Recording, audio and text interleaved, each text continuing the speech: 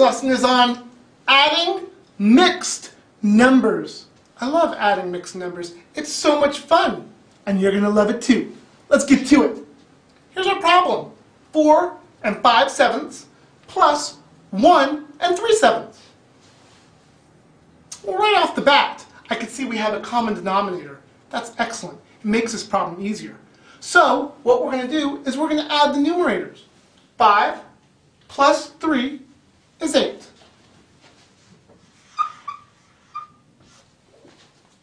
Once again, the denominator stays the same. 7. Now, we're going to add our whole numbers. 4 plus 1, 5.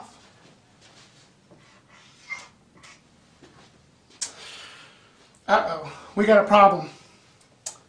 We have a whole number and an improper fraction. Can't have it. We need a mixed number. The reason this is a problem is because the numerator cannot be bigger than the denominator. So, let's fix it.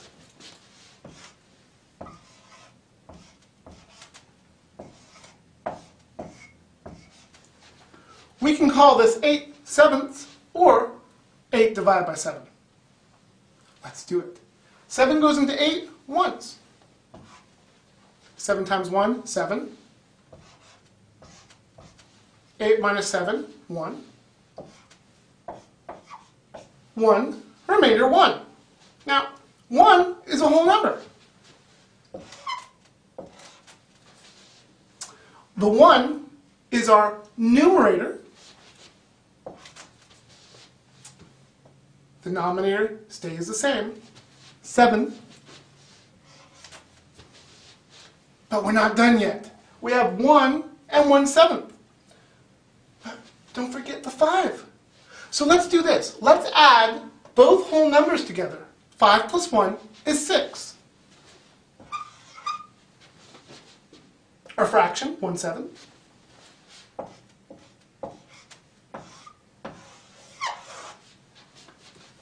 4 and 5/7 plus 1 and 3/7 gives us 6 and 1/7.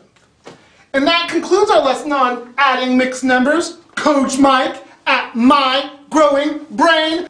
Challenge yourself.